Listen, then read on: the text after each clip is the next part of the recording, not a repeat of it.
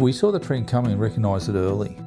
2013 we saw an increase with the number of manufacturers in rimless technology, and just the recent-ish in 2015 we saw a majority of manufacturers had some form of rimless flushing technology.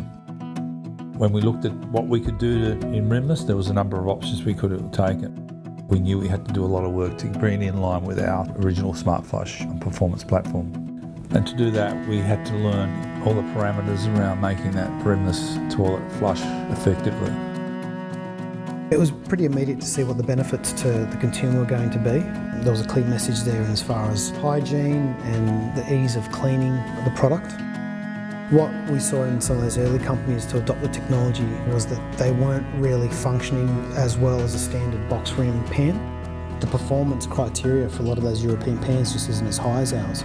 The water coming into the pan wasn't coming with as much force. We saw quite clearly that it was a technology, if it was to be implemented in Australia, we had to take it a lot further.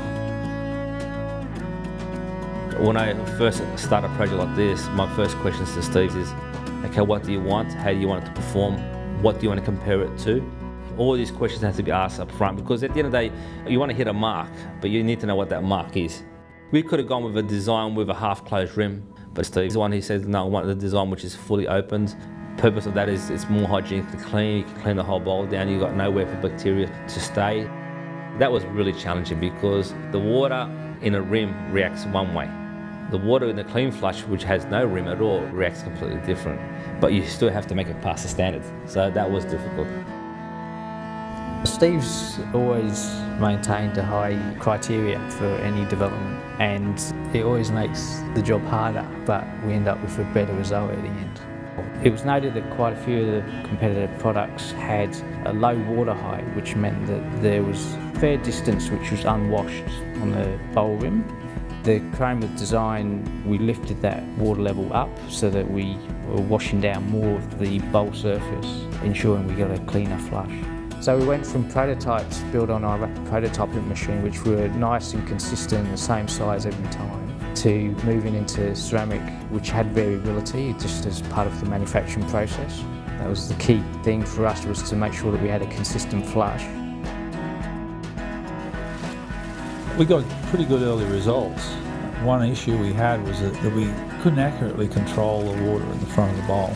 And if you don't control the water accurately at the front, then you've got issues with the performance of the pan flushing and clearing waste, because you're not directing the water where it should be going.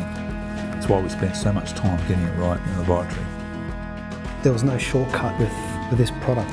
To get it to function properly, we had to learn a lot along the way and had to really put a lot of energy into understanding and controlling that water. By adding extra force into our flush, we had to rethink some of the fundamentals of that technology to get it function a bit better. Our team was quite instrumental in developing the bump at the front of the product, which is where our patent on that technology now lies. To get the performance and consistency we wanted, we had to put the flow balancer at the front of the pan. So what it allowed is when the water collided, it hit the groove first before it hit itself, and then allowed the water to balance itself out, so that when it had that ripsail, it was always hitting the same position in the sump area. I think the beauty of what we've done here is this very simple solution, but very difficult to achieve. It was a very rewarding solution, this one, because it was the light bulb moment when we got it, and then we were able to refine it and get it better.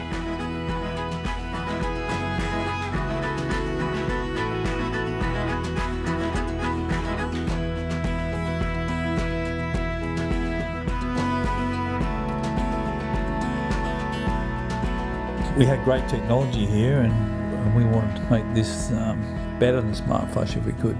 So I think we've achieved that. Cleanflush is the next step. It's the next generation. The days of rims are numbered, I think.